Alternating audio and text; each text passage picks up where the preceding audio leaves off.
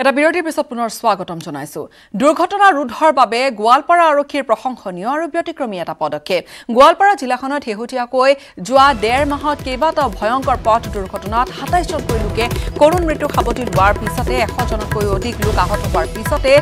এই পদক্ষেপ লোৱা হৈছে ইয়াৰ প্ৰতি লক্ষ্য ৰাখি 17 নম্বৰ ৰাষ্ট্ৰীয় ঘাইপথত দুধনৈ আৰক্ষীয়ে ৰাজপথেদি চলাচল কৰা সকলো বাহন ৰখাই চালক হেণ্ডিমেনৰ লগতে যাত্ৰীসকলৰ মাজত সজাগতা সৃষ্টি কৰিবলৈ এটা প্ৰয়াস আৰম্ভ কৰিছে তীব্ৰ গতি পৰিহাৰ কৰা ট্ৰাফিক নীতি নিয়ম মানি চলা সিট বেল্ট পৰিধান কৰা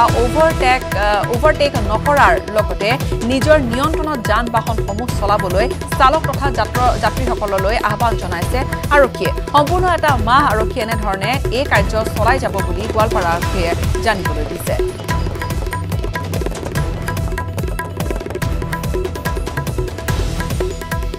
স্পীডটো লিমিট কৰিব আৰু সিট বেল্টটো লগাই চলাব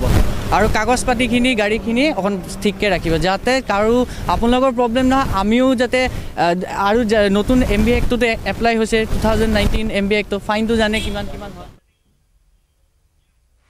মহিলাসকলৰ বাবে এখন বিশেষ বজাৰ মহিলাসকলে নিজৰ